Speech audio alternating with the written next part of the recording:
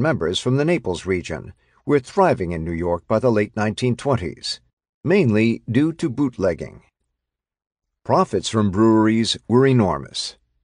Each barrel of beer cost less than $5 to produce, and netted about $36 upon delivery to a speakeasy.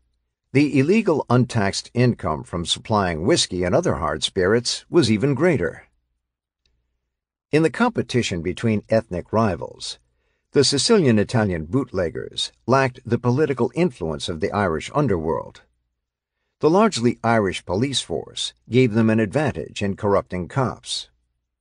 And the Jewish gangsters were almost equal in numbers to the Italians. But the Italian mobsters had a distinct asset. They were recognized by their rivals as better disciplined, more vicious, and more deadly whenever fights erupted over territorial control and customers. New York's largest Italian gang in the mid-1920s was based in East Harlem and headed by Giuseppe Joe Masseria, a middle-aged Sicilian immigrant. Short and corpulent, Masseria's puffy cheeks and small, narrow eyes earned him the nickname the Chinese. Masseria, however, dubbed himself Joe the Boss, and was the first to use that designation for the head of an American Mafia family, instead of the traditional Sicilian title, Father. Masseria's ascension rested on a violent, blood-soaked record. He led a gang that killed more than 30 opponents in battles over bootlegging territories and illegal gambling operations. His favorite expression for ordering the execution of a rival was instructing an underling to take that stone from my shoe. Despite his unathletic, portly physique, Masseria possessed an uncanny agility when dodging bullets and outrunning and escaping assassins in street ambushes and gunfights. His carnal appetite was as gross as his quest for power.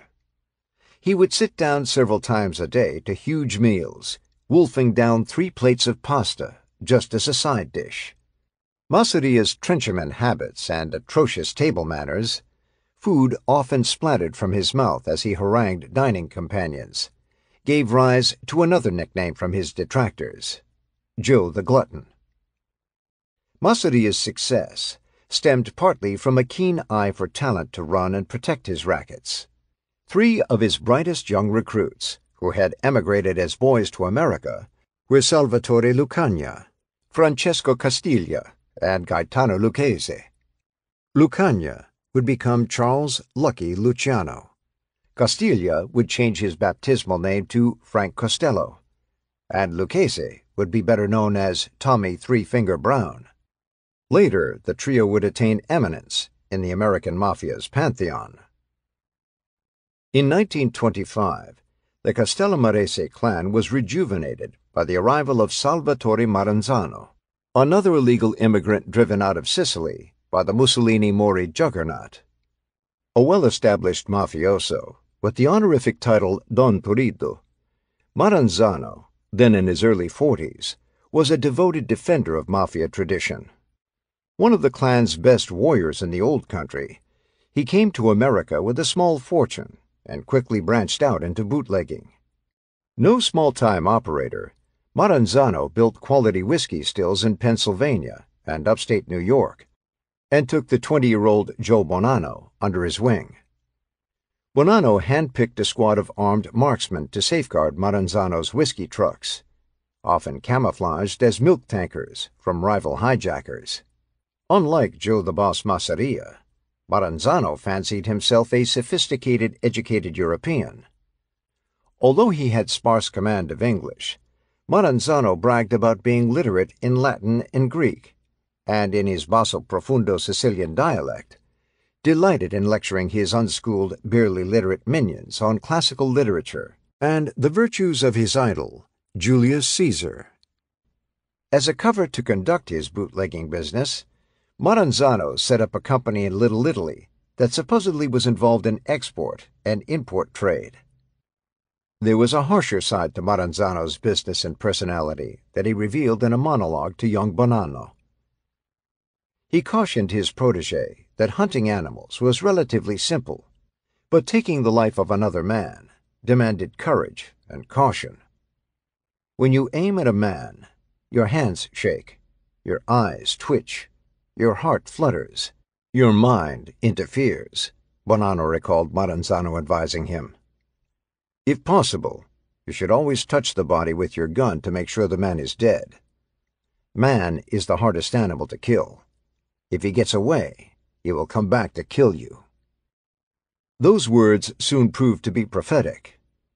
In 1930, other members of the Castellamarese Borgata turned to Maranzano for guidance and leadership when Masseria demanded $10,000 payoffs as tributes, recognizing his assumed position as Joe the Boss of all New York mafiosi. Masseria also began dispatching hitmen against recalcitrant Castellamarese soldiers. The firebrand Maranzano refused to submit to Masseria or acknowledge his supremacy, thereby igniting an unprecedented large-scale conflict between the area's two largest borgatas. As casualties mounted, each side sought reinforcements from the other New York gangs and from mafiosi in other cities. In the Sicilian-Italian underworld, the mob carnage was spoken of as the Castellamarese War. Aware that they were prime ambush targets, Masseria and Maranzano surrounded themselves with bodyguards, traveling around town in convoys of armor-plated cars. Maranzano relied on a custom-built Cadillac with metal-plated sides and bulletproof windows. He shared the rear seat with a machine gun mounted on a swivel to fire out the windows. For backup weapons in close combat, he carried 2 large-caliber handguns and a dagger. Although he worked as a top lieutenant for Masseria, 29-year-old Lucky Luciano worried that the shootouts, with cadavers and wounded men sprawled on streets, attracted unwelcome notoriety to the Borgata gangs. Even worse, the fighting compelled the police to launch investigations that could endanger the smooth stream of loot flowing to him and his pals. From the start, Luciano had opposed the tyrannical thrust for absolute control and power by Joe the Boss, fearing that it would end in death and chaos for the main participants. Before the war broke out, Luciano had become increasingly frustrated by Masseria's refusal to adopt his ideas for modernizing and expanding their rackets. Content with the easy money from bootlegging and protection shakedowns, Masseria brushed off Luciano's proposals to cash in on new ventures. Luciano's business ideas included streamlining international bootlegging by cooperating with other Italian and with non-Italian gangs to bring in greater quantities of booze and eliminate hijackings. He knew that such cooperation would also prevent interference from the law by guaranteeing that more law enforcement personnel would be adequately bribed. Additionally, Luciano wanted to expand the areas of labor racketeering, gambling, and prostitution. Many of these activities would require temporary or permanent partnerships with Jewish and Irish gangsters. The distrustful Masseria, reluctant to accept alliances even with rival Sicilian and Italian mobsters whom he knew, vetoed any deals with Jewish or Irish hoods. Representing an emerging generation of English-speaking mafiosi who had been raised in America, Luciano grew increasingly contemptuous of the erratic, archaic methods of Masseria and his older immigrant counterparts.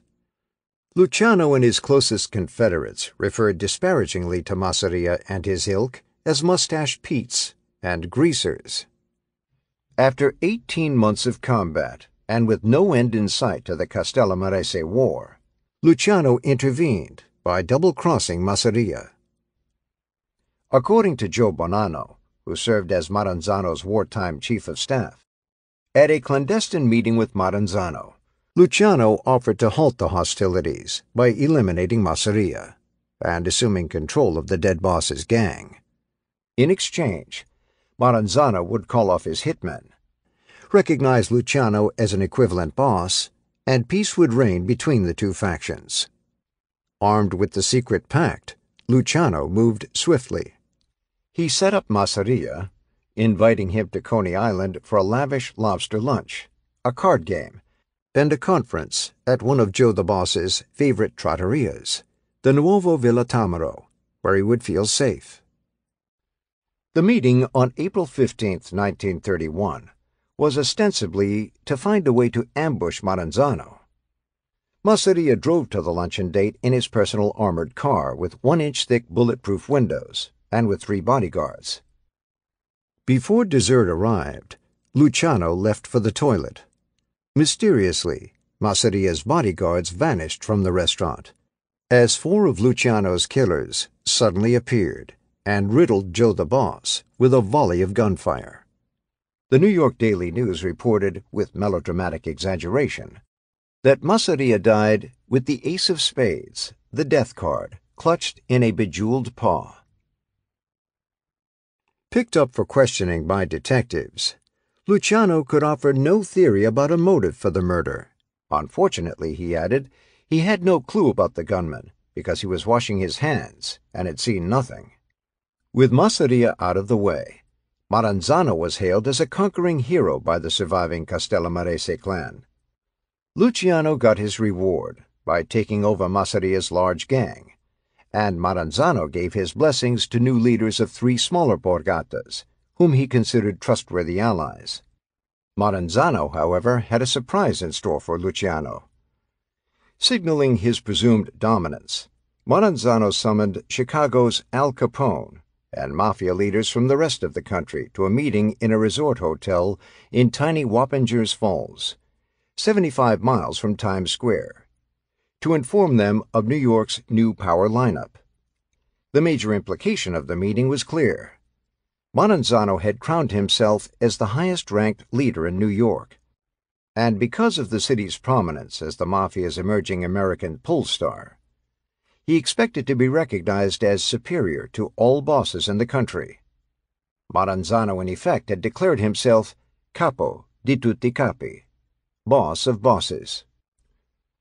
In New York, he began issuing organizational decrees to the Castellamarese mafiosi and to the other borgatas. Recalling his admiration for Caesar, he wanted the families modeled loosely on the military chain of command of a Roman legion. Towering above all others, a father or boss, or representante, would govern with unquestioned authority. His main assistant, or executive officer, was the sottocapo, underboss. Crews or street units, decini, would be formed, consisting of 10 or more inducted soldiers or button men. Each crew would be led by a capodicina, capo, or captain, appointed by the boss, and the units would be the family's workhorses for all illegal operations. Maranzano further mandated that mafia rules, which were inviolable in Sicily, be imposed on all the New York clans. His fundamental precepts, all carrying the death penalty if ignored, were unquestioned obedience to the father or boss and his designated officers. No physical assaults or insults against a fellow mafioso, a ban on desiring or courting the wife or sweetheart of another mafioso, and, most important, obeying omerta, the code of secrecy. Maranzano's high-handed moves provoked Luciano, who now reassessed him as more backward in his thinking than Masseria had been. Not only had Maranzano reneged on their deal for equality in New York, but he was thirsting for power throughout the country. From his trusted crony, Tommy Three-Finger Brown Lucchese, Luciano got wind of more alarming news. The duplicitous Lucchese had cozied up to Maranzano and his top lieutenants, and learned that Maranzano had marked Luciano for a machine gun assassination by the Irish cutthroat Vincent Mad Dog Cole. Befitting his new grandeur, Maranzano had moved his headquarters from Little Italy to an elegant suite of offices in the building atop Grand Central Terminal. Lucchese's spies tipped off Luciano that Maranzano was having tax troubles and expected that his phony export-import business records would be scrutinized by the Internal Revenue Service. In anticipation of an audit, Maranzano had instructed his bodyguards to be unarmed while in his office, to ensure there would be no arrests for gun violations. Acting quickly to catch Maranzano off guard, Luciano decided that the Grand Central Office would be his best chance. On September 10, 1931, Lucchese showed up unannounced at the office for a courtesy call on Maranzano. Minutes later, a group of men swept in, announcing they were IRS agents. None appeared to be Sicilian or Italian, and neither Maranzano nor his bodyguards suspected they were hired killers. Before the bodyguards could react, the hitmen got the drop on them, and at gunpoint lined them up along with Lucchese and a female secretary, with their faces pressed to the wall. Lucchese identified Maranzano with a head movement, and a gunman nudged Maranzano into his private office. There were sounds of a struggle followed by a barrage of gunfire. 5 months after his arch-foe Joe the Boss had been annihilated, Maranzano lay dead, his body torn by bullets and knife wounds. Organized crime historians are uncertain if Luciano had schemed from the start to remove both Masseria and Maranzano as dinosaurs, antiquated obstacles to the Mafia's progress and realignment. A thin, slightly built, dark-haired man with an impassive, pockmarked face. Luciano came to New York as a boy of 9 from a village near Palermo. A school dropout at 14, within a decade he compiled an arrest record for armed robbery, gun possession, assault, grand larceny, gambling, and possession of narcotics. Remarkably, most of the charges were dropped, and except for an 8-month sentence, Luciano avoided any long jail time. A prison psychiatrist aptly analyzed him as highly intelligent, but an aggressive, egocentric, antisocial type. As a teenager, Luciano held only one honest job, as a $5 a week shipping clerk in a hat factory. He quit the day after he won $244 in a dice game, but used his experience at the factory to hide heroin that he transported and sold in hat boxes.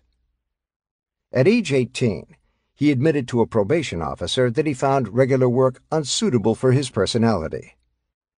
"I never was a crumb, and if I had to be a crumb, I would rather be dead," he told the interviewing officer. In Lucky's lexicon, a crumb was an average person who slaved at a dull or laborious job, squirreled away money, and never indulged in extravagant pleasures.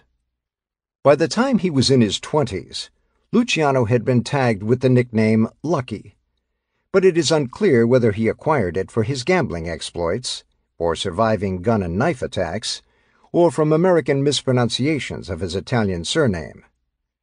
His closest call came in 1929, when he was abducted, beaten, and strung up by his hands from a beam in a Staten Island warehouse.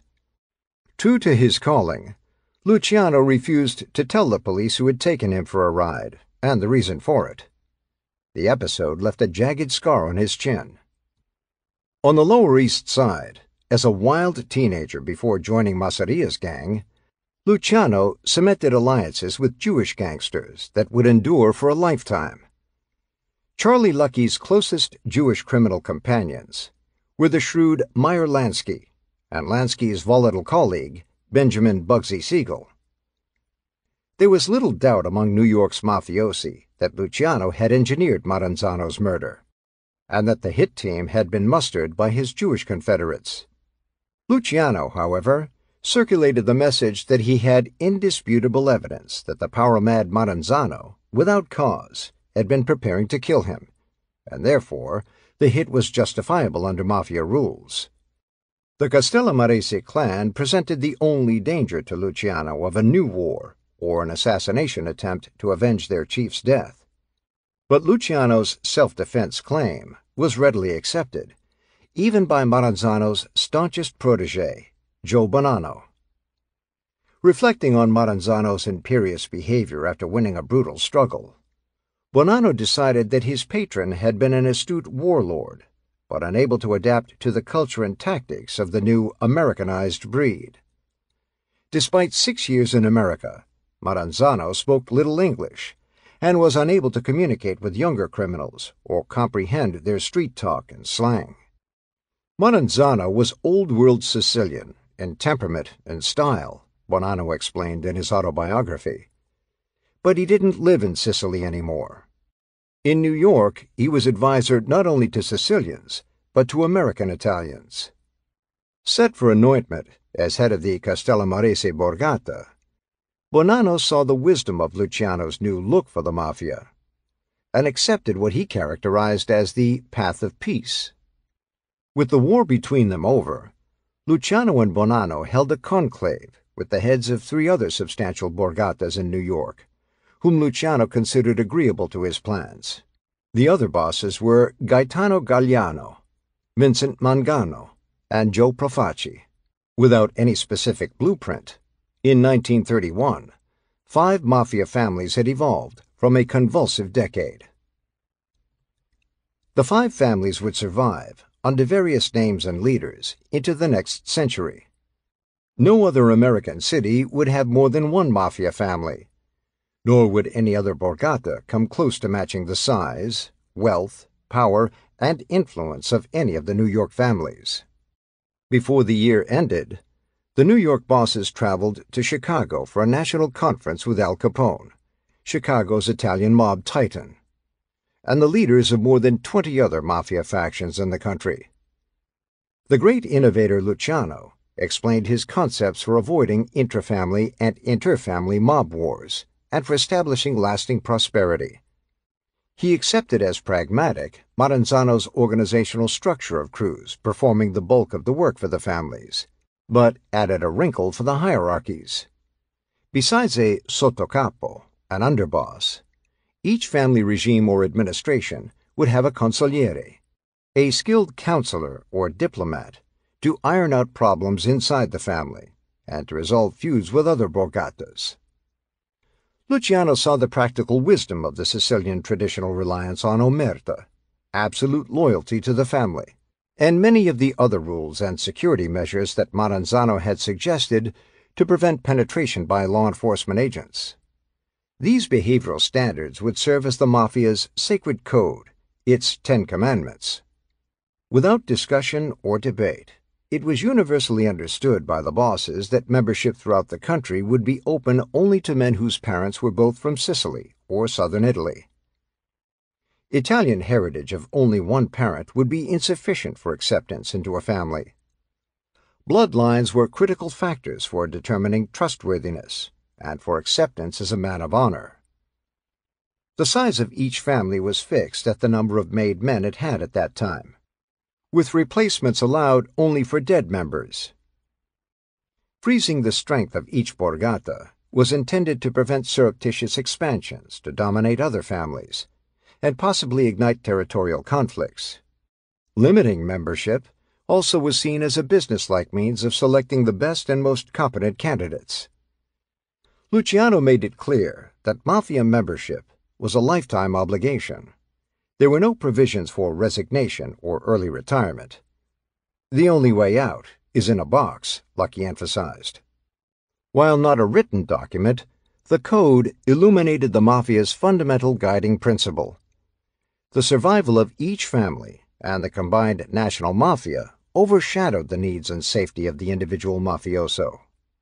Every family was therefore obligated to maintain the organizational viability that would withstand any assault by law enforcement.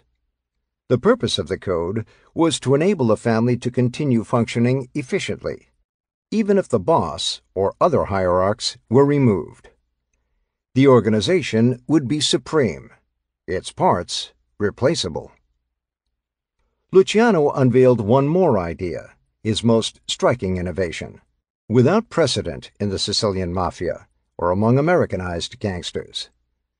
It was the creation of the Commission, the equivalent of a national board of directors that would establish general policies and regulations for all families in the country and would settle territorial and other disputes that might arise. The Commission would be the vital link between families throughout the nation, ensuring cooperation and harmony on joint criminal ventures. It would be analogous to an underworld Supreme Court, whose primary function was to prevent warfare while recognizing the sovereignty of the individual groups. Luciano and Bonanno originally wanted to name the new body the Committee for Peace, after its main purpose. But younger, American-reared mafiosi found the name too difficult to pronounce in Italian or Sicilian. Clearly defining New York's keystone position in the Mafia's national pecking order, Luciano gave representation on the commission to all 5 New York families. Other members of the new body would come from Chicago and Buffalo, with the proviso that more families could be added if necessary. Chicago's selection was an obvious recognition of Capone and his gang's strength, wealth, and domination of numerous rackets in the Midwest. The boss of the Buffalo family was Stefano Magaddino, another immigrant from Castellammare del Golfo. Magaddino was highly respected and feared because he was a cousin of Joe Bonanno and had business ties to mafia organizations in the Midwest and in Canada. Luciano surprised the underworld convention by insisting that each family on the commission have a single vote, with all decisions determined by the majority. His successes in New York had elevated him into a position of unrivaled national importance, and there was little doubt that among the nation's mafia bosses he was first among equals. There would have been no opposition if Charlie Lucky had nominated himself as the first capo di tutti capi, boss of bosses.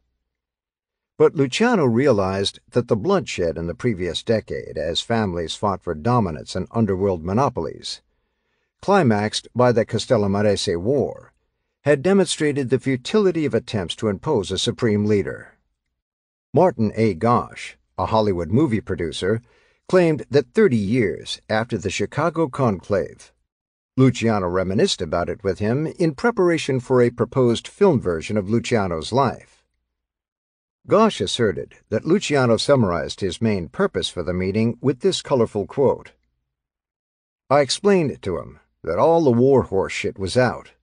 I explained to him we was in a business that had to keep moving without explosions every 2 minutes.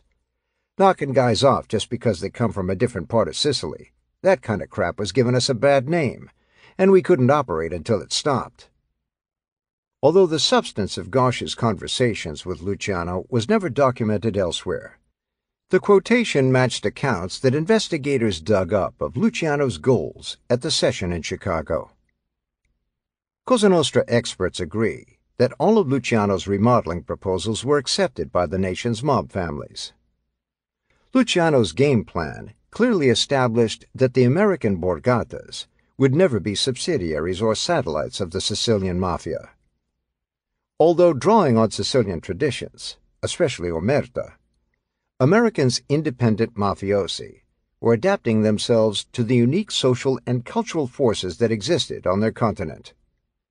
The Chicago secret meeting reportedly ended at the Blackstone Hotel, with Al Capone hosting a feast where the delegates, acting as if they were at a jazz-era orgy, made merry, enjoying the favors of a plethora of prostitutes. Without the awareness of the nation's vast law enforcement apparatus, in 1931, an American mafia had been custom-designed for efficient plunder, and New York was its epicenter. 5. Dirty Thirties. For millions of Americans, the 1930s was the paradigm of hard times, the decade of the Great Depression.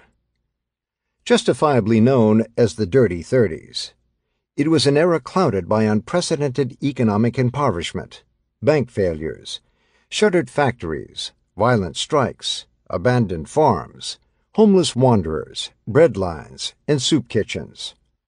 At the nadir of crisis in 1931, about 15 million people, almost 25% of the nation's workforce, were unemployed. The newly hatched mafia families, however, had no financial worries.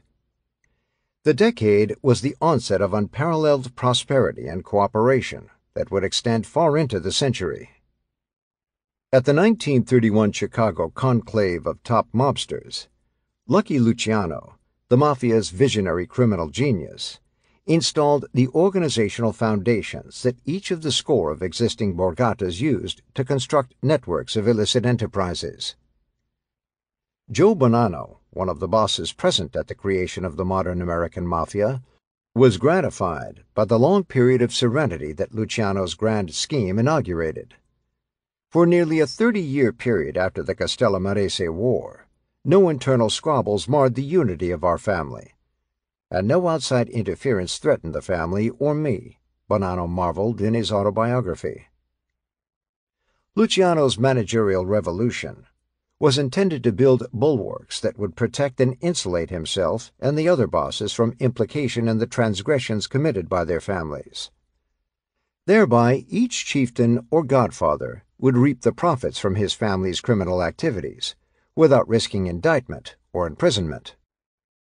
Ironically, while Luciano's blueprint safeguarded most of his fellow bosses, he was the only New York mobster of his era to suffer a long prison sentence. Prohibition had been the catalyst for transforming the neighborhood gangs of the 1920s into smoothly run regional and national criminal corporations. Men like Luciano, Bonanno, and Lucchese began as small-time hoodlums and graduated as underworld leviathans. Bootlegging gave them on-the-job executive training in a dangerous environment. It taught them how to plan and run the intricate machinery necessary for producing and supplying huge quantities of beer and whiskey. Still in their 20s and 30s, this new breed of mafiosi became expert in marshaling small armies of smugglers, truckers, cargo handlers, and gunmen. The young millionaire mobsters also became adept at laundering money to dodge tax evasion problems, and learned how to bribe and manipulate political and police contacts to forestall law enforcement headaches. The Chicago meeting was a success. A power structure was in place. The nation's mafia leaders tacitly agreed to assemble every 5 years at a national crime forum, much like a political party convention or a religious synod, to fraternize and review mutual concerns. Within the new Luciano and Bonanno families, their ranks had enlarged as a byproduct of the Castellamarese War and the need for reinforcements in a costly campaign. While the Luciano Plan and the Commission united all of the country's borgatas in generally recognized rules and concepts, there were regional distinctions about membership. Joe Bonanno refused to subscribe to the idea of his borgata as a melting pot for all Italians. Only men of full Sicilian heritage, he insisted, could be faithful to Cosa Nostra culture and obligations. None of the families would permit the utterance of the name Mafia to identify their organizations. The New York families adopted Cosa Nostra, the Mafia code name in Sicily. Chicago called itself the Outfit. Buffalo chose the Arm. Others, especially in New England, preferred the neutral-sounding The Office. Eventually, among mafiosi, the most popular mode for identifying a made man was the simple expression, "he's connected." As the gangsters dispersed from Chicago, most of them realized that Prohibition, the lush money machine, was on its deathbed. A majority of the public and most politicians wanted to rescind the law as unenforceable, unpopular, and a corruptive influence on law enforcement agencies. The worsening depression provided another anti-prohibition argument for the new administration in 1933 of President Franklin D. Roosevelt. Supporters of repeal contended that it would revive the legitimate alcohol industry and generate thousands of new jobs. In December 1933, the 21st Amendment to the Constitution was adopted, repealing the 18th Amendment that had outlawed the production and sale of alcoholic beverages. On the first night that the 13-year dry spell ended, in New York, tens of thousands of revelers poured into Times Square in a spontaneous celebration.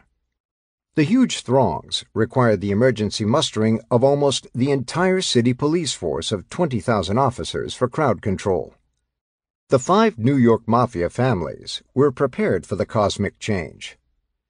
Prohibition had enriched them so handsomely that they had sufficient startup money and muscle to bankroll new rackets and crimes, or to simply take over existing ones from rival ethnic Irish and Jewish gangsters. As an example of the Mafia's financial resources, movie producer Martin Gosch said that Luciano told him that his gross take from bootlegging alone in 1925 was at least $12 million, and that after expenses, mainly for a small army of truck drivers and guards and bribes to law enforcement officials and agents, he cleared $4 million in profits. Prohibition was barely in its grave before the New York Mafia was feasting from a smorgasbord of new and expanded traditional crimes: bookmaking, loan sharking, prostitution, narcotics trafficking, robberies, cargo hijackings, and the numbers game. Racket became the popular term for these new mafia endeavors. The use of racket as slang to describe an underworld activity can be traced back to 18th century England. Its exact derivation is unclear, though it might be related to alternate definitions of racket: a clamor, a social excitement, dissipation, or gaiety. In the mid and late 19th century, the term came into use as a raucous private party held by Irish-American gangs in New York.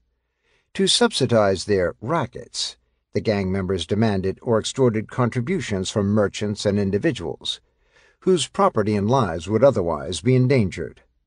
Racketeer is a totally American invention, probably coined by a newspaper reporter to describe the innovative 1930s breed of mobsters. One shakedown the post-prohibition mafiosi borrowed from the defunct Black Hand was setting up phony security companies to protect businesses from arsonists and vandals who might damage their properties. Merchants and restaurateurs who declined to sign up with these spurious watchguard services often found their windows smashed or their premises ravaged by suspicious fires. Jewish gangsters in New York had invented the art of industrial racketeering in the garment center, which had a large percentage of Jewish workers and sweatshop proprietors. The Jewish thugs had been invited into the industry by both sides during fierce strikes in the 1920s. They worked as strike breakers for manufacturers and were employed by some unions as guerrillas to intimidate factory owners and scabs during organizational drives. When the confrontations ended, the gangsters who had worked illegally for both sides stayed on, gaining influence in the unions and in management associations. Their alliances with union leaders gave the Jewish racketeers the power to extract payoffs from owners by threatening work stoppages and unionization drives. Alternately, the unions paid them off by allowing mob-owned companies to operate non-union shops. Some mobsters muscled into companies as secret partners, getting payoffs from the principal owners in exchange for allowing them to operate non-union shops, or for guaranteeing sweetheart labor contracts if they were unionized. Lucky Luciano, the only godfather with close ties to top Jewish gangsters during Prohibition, had little difficulty in absorbing Jewish garment center rackets into his own dominion. Jewish hoods became junior partners and vassals of Luciano in one of the city's largest and most profitable industries. According to Joe Bonanno, who shunned mergers and deals with the Jewish underworld, Luciano in the mid-1950s was the dominant mob figure in the garment industry. Luciano had extensive interests in the clothing industry, especially in the Amalgamated Clothing Workers Union, Bonanno wrote later. Charlie Lucky offered to place Bonanno's men in important positions in the Amalgamated, which was the principal union involved in manufacturing men's and boys' clothing. Once empowered in the union, Bonanno, like Luciano, could control vital jobs, set union contractual terms, and share in kickbacks from the manufacturers. Luciano's offer was politely turned down, because Bonanno did not want to be obligated to another family. The independent-minded Bonanno had another good reason to go it alone. He had his own connections to the other vital clothing industry union, the International Ladies' Garment Workers Union. Like the other New York bosses, Bonanno had numerous traditional criminal activities and new front enterprises to keep him busy and affluent. He had taken over a variety of legitimate businesses: 3 coat manufacturing companies, a trucking company, laundries, and cheese suppliers. There was also a Joe Bonanno funeral parlor in Brooklyn that was suspected of being used to secretly dispose of victims murdered by the family. The ingenious Bonanno was said to have used specially built 2-tiered or double-decker coffins, with a secret compartment under the recorded corpse that allowed two bodies to be buried simultaneously. Income from these fronts was a handy means for warding off tax audits and justifying his above-average lifestyle. Bonanno's underlying capitalist philosophy rested on a basic theory that guided him and other bosses: eliminate all competition. One must remember that in the economic sphere, one of the objectives of a family was to set up monopolies as far as it was possible, he explained in a man of honor. In addition to the garment industry, the five Mafia families used strong-arm tactics and their influence in unions to control and obtain kickbacks from stevedore companies on the Brooklyn waterfront, the Fulton Fish Market, the wholesale meat and produce markets in Manhattan and Brooklyn, construction and trucking companies, and hotels and restaurants.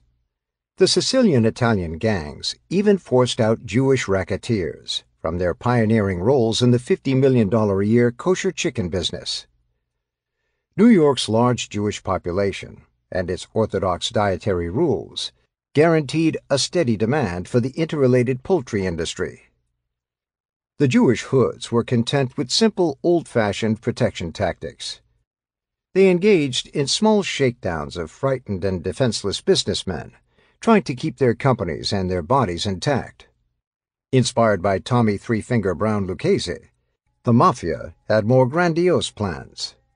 Lucchese's gunmen pushed aside their Jewish counterparts and, in what would become a classic model for industrial racketeering, established a cartel among live chicken suppliers, wholesalers, and slaughtering companies. Lucchese formed a supposed trade group, the New York Live Poultry Chamber of Commerce, and, through a combination of subtle intimidation and promises of ample profits, forced most kosher chicken businesses to join. Prices were fixed to put an end to normal competition, and each company was assigned a share of the market. In return, the company paid a fee depending on gross sales to the Mafia Front Poultry Association. Lucchese and his helpmates, of course, took a hefty cut for establishing the cartel and preventing new companies from competing in New York. The companies that kicked back part of their profits to Lucchese simply passed along the crime tax through higher prices to their customers. Within the industries they controlled, from the garment center to the waterfront, the mafiosi profited further from illegal gambling and loan-sharking rings that fleeced wage earners. No competition was allowed by the five families. Jewish and Irish gangsters, who had run their own powerful Prohibition-era gangs, offered little resistance to the Mafia's drive for absolute control. Even Meyer Lansky, the most influential Jewish gangster of his time in the 1930s and 40s, needed the approval of his Mafia partners for most of his projects. Lansky accompanied Luciano to Mafia conventions, but was never allowed to sit in on discussions. Before the Mafia takeover, the undisputed Jewish criminal virtuoso of the 1920s was Arnold Rothstein. His omnibus activities included international bootlegging, labor racketeering, stock frauds, fencing stolen diamonds and bonds, narcotics trafficking, and gambling schemes. Rothstein's legendary coup was engineering the Black Sox scandal by fixing the 1919 Baseball World Series, in which the heavily favored Chicago White Sox were defeated by the Cincinnati Reds.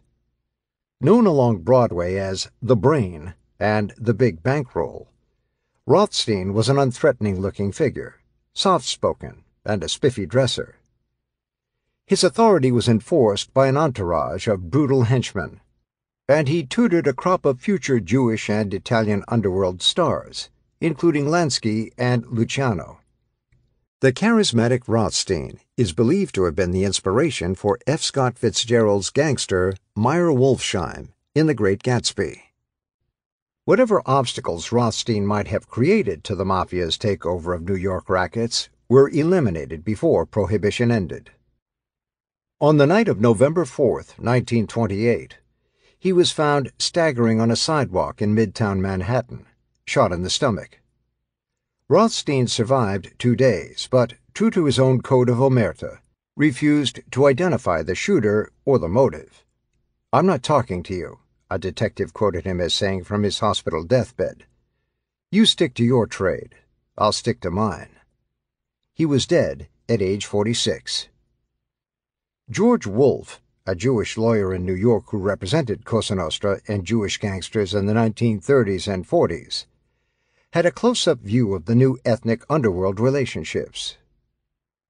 "The two groups have always worked in surprisingly good harmony," Wolfe commented.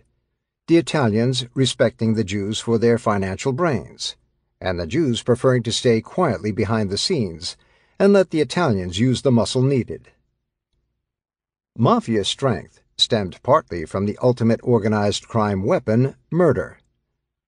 At the 1931 Chicago meeting, the bosses figuratively set in concrete the rule that only mafiosi could kill mafiosi, and while they could kill outsiders, other criminals would face death for even threatening a made man.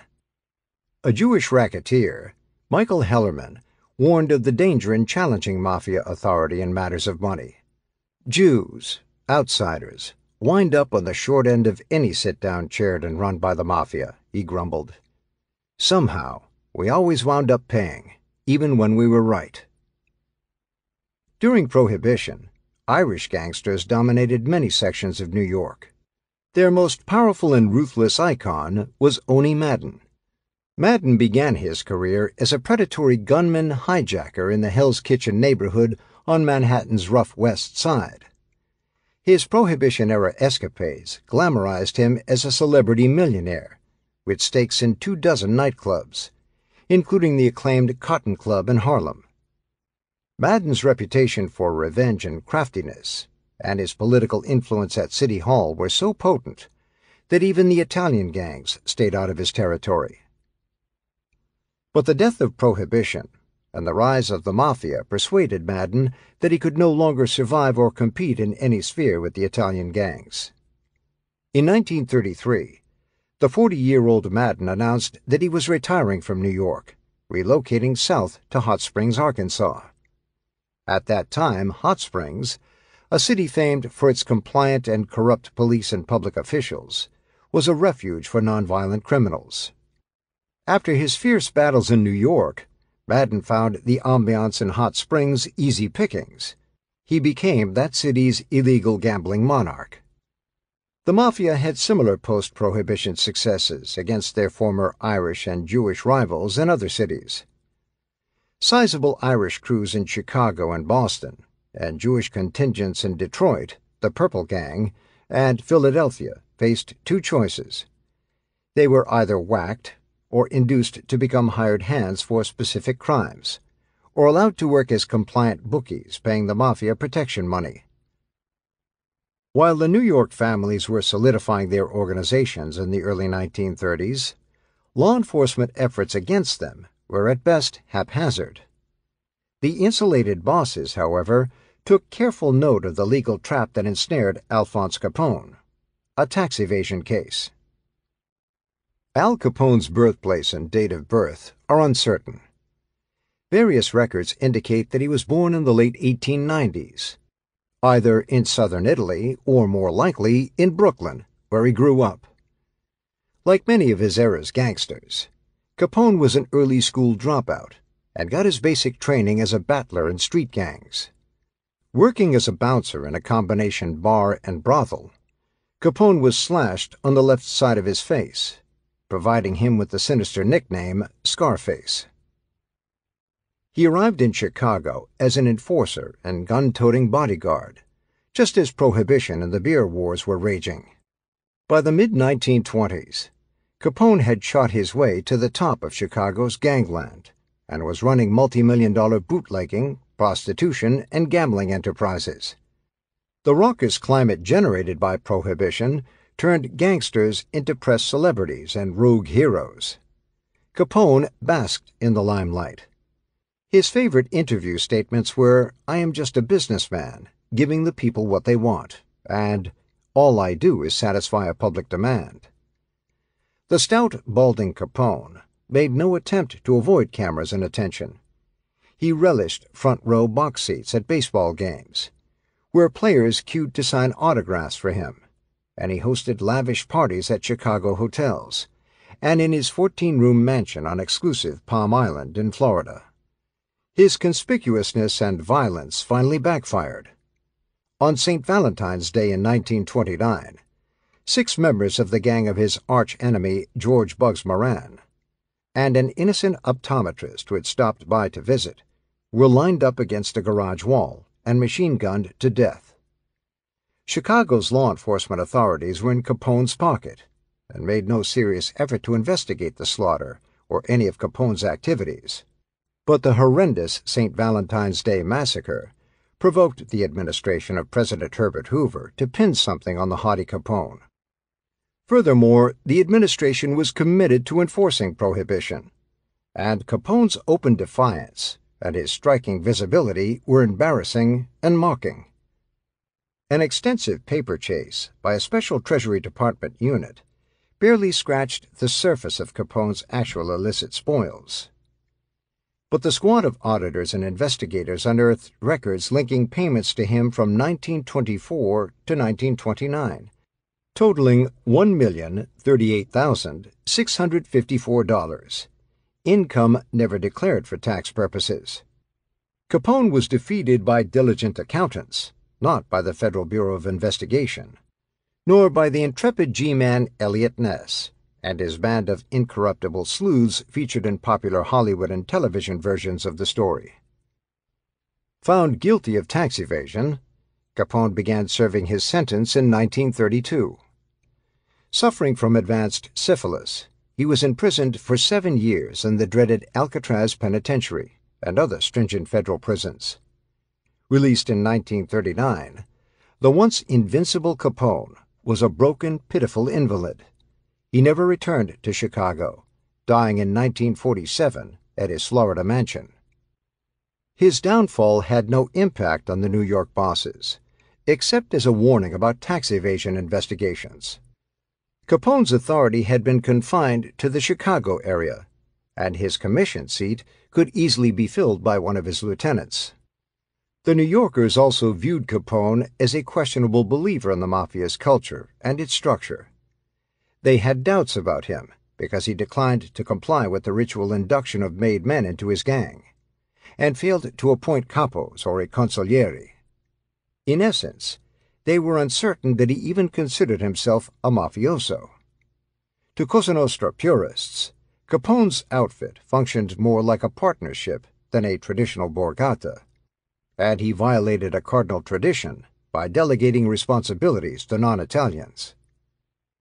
Capone made a fortune from his rackets, but his reputation among the shadowy New York godfathers was diminished by his penchant for publicity. His fame was greater than his actual influence and power. At the end, Capone's exaggerated underworld importance became a fatal liability for him. 6. Runaway Jury. Al Capone's misfortunes in the early 1930s had no immediate counterpart in New York, where local and federal law enforcement authorities were either too corrupt, too indifferent, or too ignorant to disturb Mafia families. The city's newspapers, then the principal source of news and information, were equally passive about investigating and reporting the emergence of the new organized crime phenomenon. Gangsters, murders, and kidnappings made good copy during Prohibition, almost a welcome relief from the grim economic news of the Depression. For the most part, reporters and editors portrayed individual racketeers sympathetically, and Damon Runyon's colorful guys and dolls yarns about lovable rogues became the accepted universal myth about mobsters and criminals. Instead of exposing the mob's almost wide-open gambling, labor-industrial racketeering, extortion protection, and prostitution activities, some influential editors and columnists hobnobbed, gambled, and drank with the underworld characters. Herbert Bayard Swope, the editor of the prestigious New York World, at one point owed his mob bookies $700,000. Walter Winchell and other nationally syndicated Broadway columnists cultivated relationships with gangsters for gossipy tips and scoops. Law enforcement authorities were even more negligent than the sycophantic press. A string of elected district attorneys in Manhattan, New York County, the center of the city's vice industry, never probed any of the blatant rackets. The district attorneys were usually hand-picked incompetents, designated by the Democratic Party's Tammany Hall Club, a group of party leaders who controlled nominations and elections in Manhattan, a Democratic stronghold. Since the early days of Prohibition, Tammany's leaders were on the slush fund payrolls of Italian and Jewish gang leaders to protect them from potential reform crusaders and police interference. The routine impaneling of a Manhattan grand jury in March 1935 unexpectedly provoked a law enforcement earthquake. Following his customary interest in easily solved crimes, the ineffectual Manhattan District Attorney, William Copeland Dodge, instructed the jurors to concentrate on indicting his regular agenda of suspects arrested for minor felonies.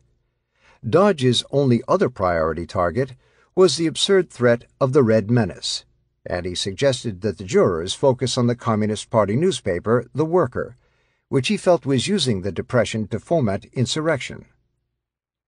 A grand jury's task is to weigh evidence and to vote whether or not there is sufficient evidence to hold a defendant for trial.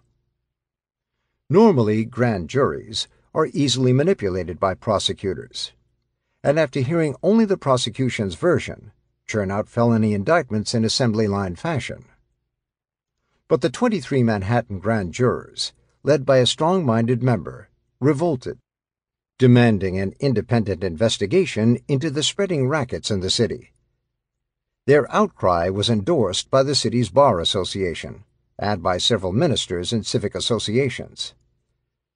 The runaway jury was a hot newspaper story, and its pressure forced Governor Herbert Lehman to appoint a special prosecutor to examine the reformers' allegations. Lehman, a Democrat, selected a 33-year-old former federal prosecutor, the Republican Thomas E. Dewey. Raised in the small town of Owasso, Michigan, Dewey stayed in New York after getting a law degree at Columbia University. A 3-year stint in the U.S. Attorney's Office in Manhattan turned him into a formidable prosecutor. Most of his federal cases involved bootlegging and income tax charges, and Dewey quickly exhibited a trademark courtroom talent, an uncanny memory for the tiniest detail of a crime that would trip up a hostile witness in cross-examination. Giving up a successful Wall Street practice, Dewey leaped at the prosecutorial opportunity offered by Lehman, even though it meant a huge salary cut. Unlike the apathetic Tammany Hall DAs, the aggressive Dewey didn't sit back waiting for cases to come to him. He understood how to gather evidence and had the foresight to make his objective the destruction of criminal organizations, rather than convicting low-level hoodlums. At the time of his appointment, there were virtually no restrictions on the use of telephone taps by state prosecutors in New York, and Dewey made maximum use of that tool to dig up evidence and leads. Dewey lacked precise insight into the existence of the Mafia Borgatas or their organizational structures, but he instinctively understood that he was being challenged by a new kind of criminal, the racketeer who never personally committed a murder or a hijacking or extorted a penny from a victim. The dirty work was left to henchmen, who were the ones risking arrest. To prosecute mob bosses effectively, Dewey had to overhaul a cumbersome criminal procedure law. Under an existing New York rule, a defendant could be tried only on each specific count. That meant multiple trials, even if the culprit had been indicted for 100 separate acts. With the help of lobbying by reform politicians and organizations, Dewey persuaded the legislature to authorize joinder indictments, a procedure used in federal courts that permitted a single trial on combined charges. It was a legal weapon that Dewey could employ in court to try leading gangsters on multiple counts and link them to the crimes actually committed by their flunkies. The first prominent racketeer targeted by Dewey was Dutch Schultz. Born Arthur Flegenheimer, Schultz was another ragtag criminal who cashed in on the floodgates opened by Prohibition. He formed a bootlegging gang, mainly of Jewish strongmen, and took over distribution of beer in the Bronx. Through terror tactics, murders, kidnappings, and torture, Schultz rivaled the Mafia in the scope of his operations and in the enmity he aroused. When Dewey became the special state prosecutor, Schultz's gang was the only non-Italian organization left in New York that was not subservient to the Mafia. Underworld cognoscenti referred to the 5 Cosa Nostra families in Schultz's outfit as the Big Six. Schultz also had sound business sense. As bootlegging waned, he acquired control of a restaurant workers' union and used it to extort labor peace bribes from restaurants. Renowned spots, including Broadway's Lindy's and the Brass Rail, were compelled to bribe him in order to remain open. In his search for easy money to replace the lost bootlegging revenue, Schultz and his ferocious leg breakers took over the numbers or policy racket in Harlem from African American and Hispanic bankers. During Prohibition, bootlegging was so extraordinarily profitable that the various gangs looked askance at the income from numbers as chump change and had little interest in operating in primarily black neighborhoods. The racist gangsters derisively regarded numbers as the nigger pool. But tens of thousands of New Yorkers played the numbers games that paid 600 to 1 for picking 3 digits chosen daily from the wagering handle, the last 3 numbers of the total pari-mutuel betting at a horse racing track. For a depression-racked population, winning the numbers was a popular fantasy, even if the wager was just a few pennies. Dutch envisioned the numbers game as an essential substitute for his vanished income from bootlegging. He consolidated scores of small-time independent numbers operators in Harlem and the Bronx. The old-timers had the choice of working and paying a generous percentage of their take to Schultz, or winding up in the morgue. Schultz quickly found that his plunge into numbers was the right move. The games grossed an estimated $20 million a year in bets, and there were few lucky winners to cut into Schultz's profits. Schultz's incendiary temperament probably helped eliminate opposition to his new acquisitions. If enraged, Schultz, dubbed the Dutchman in the New York underworld, would kill, even in front of witnesses. J. Richard Dixie Davis, Schultz's lawyer, once remarked that the Dutchman murdered friends and enemies just as casually as if he were picking his teeth. He once ended an argument over money with one of his underlings by shoving a gun into the man's mouth and blasting his head off. When he suspected that one of his longtime trusted lieutenants, Bo Weinberg, was plotting against him with Italian mobsters, Schultz personally encased Weinberg's legs in cement and dumped him into the Hudson River while still alive. Half a century later, the barbaric slaying of Weinberg became a riveting scene in E. L. Doctorow's novel Billy Bathgate, and in the film version. Tax indictments were seemingly the government's only strategy for convicting high-profile gangsters like Schultz. But he beat 2 attempts by federal prosecutors to snare him on tax evasion charges. For one trial, Schultz obtained a change of venue to the rural town of Malone, New York, where he endeared himself to the jury by bribing almost the entire community with personal gifts and charitable contributions. Once the tax problems were resolved, Schultz became aware that Dewey's first major move as special prosecutor was to cast a spotlight on him through the impaneling of a special grand jury. The investigation further unhinged him and made him more bloodthirsty. Seeking to ingratiate himself with Lucky Luciano and gain the support of the most respected Mafia leader, Schultz converted to Roman Catholicism. He apparently believed that religion would bond him with Italian bosses and make him more acceptable to them as a co-equal. One of the underworld dignitaries invited to the convert's baptism was Charlie Lucky himself. More ominously, Schultz began scheming to assassinate Dewey.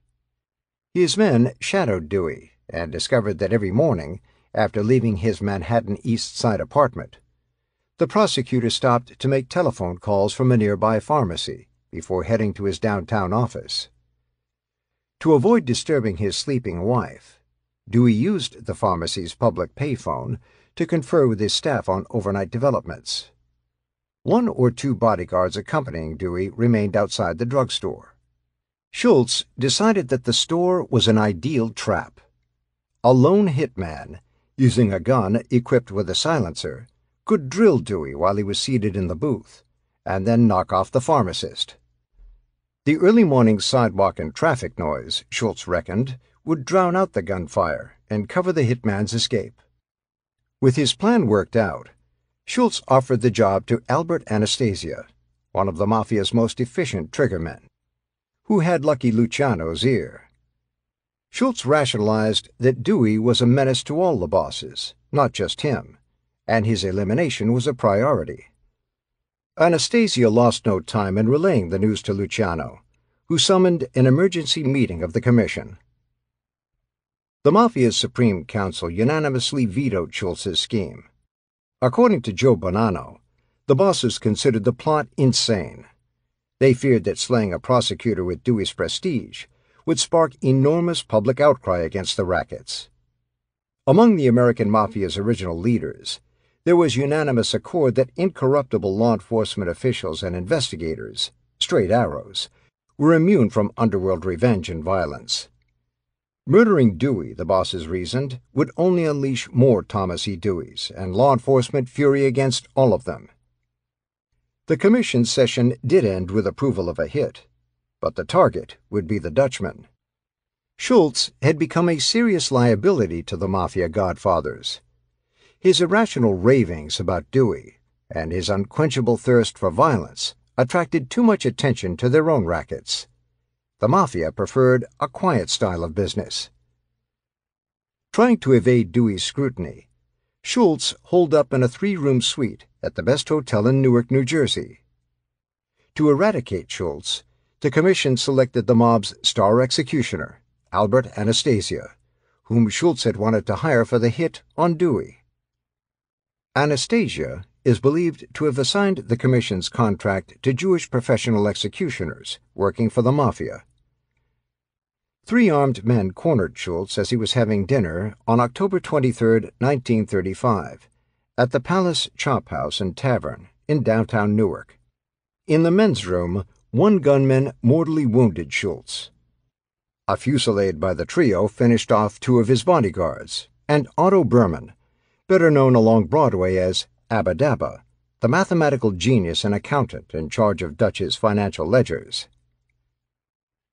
Schultz's death eliminated the last big-time non-mafia gang and automatically expanded Lucky Luciano's empire. Without opposition, Lucky appropriated Schultz's numbers banks and took charge of the Dutchman's restaurant shakedowns. Schultz's warnings, however, about the danger of Dewey's long reach were prescient. 7. Unlucky Lucky. The mob's murder of Dutch Schultz cleared the way for Dewey's vigorous team of prosecutors and investigators to home in on another inviting quarry, Charles Lucky Luciano. Charlie Lucky, although the strongest mob dictator in 1936, was relatively unknown to the public. His last arrest and prison stretch occurred when he was a teenager, and like other New York Mafia notables, he preferred operating behind the scenes and keeping his name out of headlines. He was less discreet about his alliances with Tammany Hall leaders, and socialized openly with them at major political gatherings. At the 1932 Democratic Party convention in Chicago, which nominated Franklin D. Roosevelt for the presidency, Luciano and his politically far-sighted adjutant Frank Costello accompanied the Tammany delegation. Of course, the mafiosi could not cast votes at the convention, but they were treated like royalty by the powerful Tammany leaders. Lucky shared a suite with James J. Hines, a West Side district leader, who would later be convicted of taking underworld bribes to fix police and judges in gambling cases. Costello's roommate was one of their close friends and a high-powered political connection, Albert Marinelli. Affectionately nicknamed Uncle Al by mobsters, Marinelli was the first Italian Democratic district leader in New York and held the pivotal post of city clerk. His job included supervising inspectors who tabulated votes in city elections. Besides having the ability to stuff ballot boxes, Marinelli was of particular help to the Mafia and other criminals, because he oversaw the selection of grand jurors. Despite Luciano's attempts to keep a low profile, Dewey's squad was aware of his high underworld rank and his political ties to the democratic machine. The investigators were not deceived by his pretense that he made a substantial living from shooting craps, sports gambling, and bookmaking. Dewey's examiners discovered that Luciano's luxurious lifestyle could never be financed solely through bookmaking and gambling.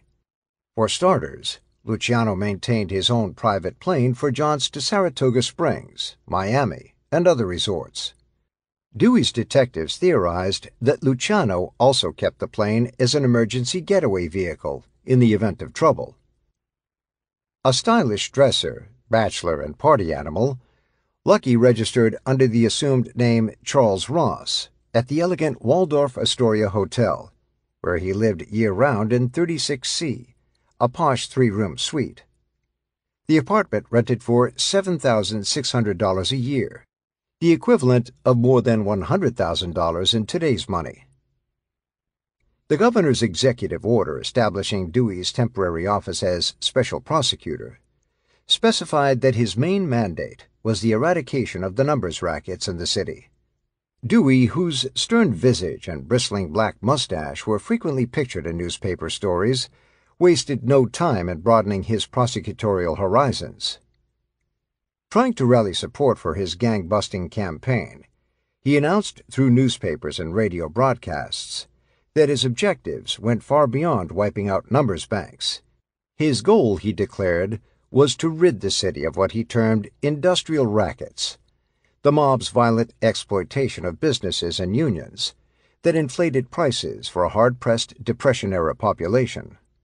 On the radio, in his mellow baritone, he appealed to the public to supply him with leads and tips. Dewey's first stabs at surveillance and background investigations of Luciano failed to turn up damaging racketeering evidence against him. Detectives and lawyers discovered that Luciano, obviously wary of wiretaps, was circumspect in his telephone conversations. Moreover, he apparently kept no records on paper. All incriminating financial details were in his head. But Dewey's agents unexpectedly came upon a lead that entangled Luciano in a vice crime. The path to Luciano began when Dewey's only woman staff member, Eunice Carter, badgered him into examining corruption inside the city's women's court. Carter suspected that there was unrestrained fixing of cases and flouting of the law among judges, lawyers, and bondsmen when prostitutes were brought before that special court. Dewey reluctantly gave tentative approval for a limited inquiry, insisting that he was more interested in industrial rackets and did not want to be portrayed as a puritanical prosecutor of fallen women and madams. To Dewey's amazement, the women's court investigation went far beyond corrupt court personnel. It led directly to Lucky's gangsters. Unlike federal statutes and court rulings that, in the 1930s, virtually prohibited government agents from installing wiretaps and bugs, New York state law permitted court-approved telephone interceptions. Mainly through wiretaps of brothels, investigators uncovered clues that an organization referred to in the wiretapped conversations as the Combine and the Combination was in control of about 300 whorehouses in Manhattan and Brooklyn, which employed 2,000 working girls. More crucial to Dewey was the discovery that a top Luciano henchman, often seen with him, David Little Davy Batillo, was overseeing bordello operations and siphoning a huge hunk of the $12 million a year gross from organized prostitution. The investigation revealed that Italians had largely replaced Jewish gangsters as the dominant force in the brothel business, a pattern similar to the Mafia's takeover of other rackets in the city from Jewish and Irish hoodlums. In January 1936, Dewey's men simultaneously raided 80 bordellos, arresting hundreds of prostitutes, madams, and bookers, men who helped manage the houses, recruit women, and assign them to different locations as needed.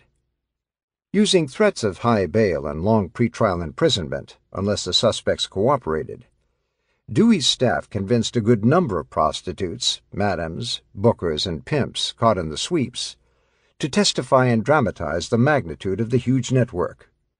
In addition to witnesses who implicated Luciano's lieutenants, 3 prostitutes claimed that they had direct knowledge of Charlie Lucky's involvement in the ring. Aware that Dewey was closing in, Luciano fled to Hot Springs, the Arkansas refuge for Oni Madden and other privileged gangsters. Dewey obtained an extradition order to bring him back on 90 counts of aiding and abetting compulsory prostitution. An Arkansas state judge complied by jailing Luciano for a hearing. Luciano, however, had well-placed friends in the easily corrupted Hot Springs government, and, after barely 4 hours in the lockup, he was released. His $5,000 bail had been provided by no less an official than the chief detective of Hot Springs. "I may not be the most moral and upright man that lives," an indignant Luciano told reporters after learning of the charges, "but I have not at any time stooped so low as to become involved in aiding prostitution." Luciano's lawyers were busy finding reasons to rescind the extradition order when Dewey's men swooped down on Hot Springs and, with the help of state troopers, rearrested the celebrity fugitive. Before Luciano's attorneys and Hot Springs officials could react, Dewey's detectives kidnapped Luciano and spirited him out of the Razorback State. The trial of Luciano and 12 co-defendants in May and June 1936 marked the first time that Dewey used his new legal weapon, joinder indictments, to link a group of defendants in a single case. Luciano, of course, was the central target. In his opening statement, Dewey gave him star billing as New York's czar of organized crime and the headman of the Combine, the prostitution racket. Dewey lined up 68 witnesses, almost all hookers, pimps, madams, bookers, and jailbirds, who admitted they had been promised lenient sentences, immunity, or probation for aiding the prosecution. Dewey's main strategy was to depict the prostitutes as desperate victims of the Depression, exploited and terrorized by the Combine's ruthless sentries. "I tell you, I was afraid," a former prostitute testified. "I know what the combination does to girls who talk. Plenty of girls who talked too much had their feet burned, and their stomachs burned with cigarette butts, and their tongues cut." Only 3 erstwhile prostitutes from Dewey's large clutch of witnesses provided testimony directly linking Luciano to the accusations. The most damaging allegations came from an admitted heroin addict named Cokie Flo Brown, who said she had accompanied her pimp to late-night meetings with Lucky, at which business matters were discussed. According to Cokie Flo, she heard Lucky propose a plan to franchise whorehouses, the same as the A&P.